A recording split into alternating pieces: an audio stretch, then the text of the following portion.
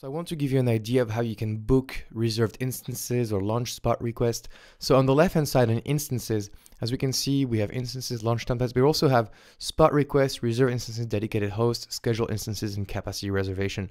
So this is where you can book basically all these modes we just talked about. So say for a reserved instance, for example, we can purchase it and then we have to basically shop for it. And so we can say, okay, I want Linux, I want to have default tenancy or dedicated tenancy if you want to have a dedicated instance.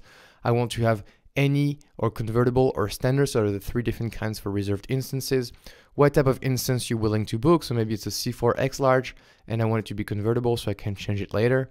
I want it for 12 months and then I'm willing to pay upfront partially or not upfront at all. And then I'm sure if you pay upfront, you get more discounts. So we say, okay, I'll pay all upfront. Now I search and here we go. This is how much it'll cost me. And then I'll just add to my cart. And here we go. Now I have to pay to Amazon $3,200. I will obviously not do that. I will just cancel. So next we can go to dedicated host. And this is where you literally book an entire server and you can see that you can launch your instance on it.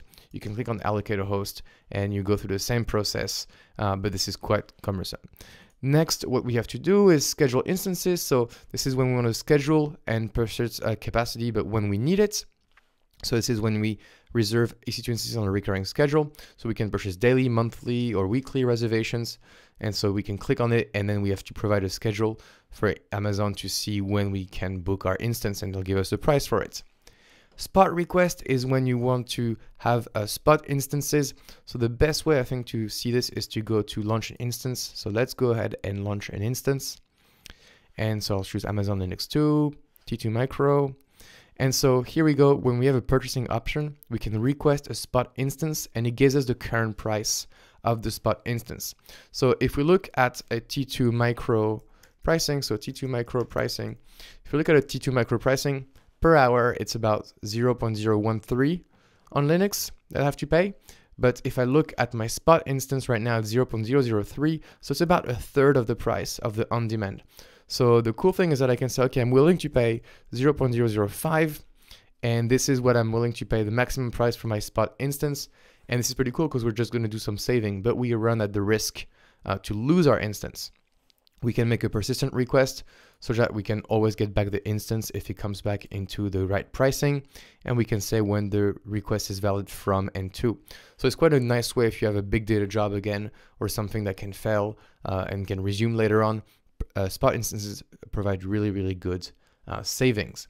Again, if we scroll down and we go to tenancy, here we have the choice of how running on shared. So this is when we've been doing all along. So we share with other customers of AWS, but we can do dedicated to run a dedicated instance, or we can do dedicated host to run a dedicated host. And here we can say whether or not we want to use auto placement and use some kind of affinity. So this is all a lot of options, I know, but what I wanted to show you is that they're all accessible. We just haven't explored them very, very well before. But here you are, you know all the instance types and all the instance launch modes. And now it's up to you to figure out what is your workload in AWS and what pricing makes the most sense for you to have the biggest saving. And at the exam, they will give you scenario questions and you'll have to answer and say, oh, I think because this is a database, it cannot be a spot instance. Probably it's something you want to reserve for a year or 3 years. So reserved instance is the right type. Okay, I hope that was helpful and I will see you in the next lecture.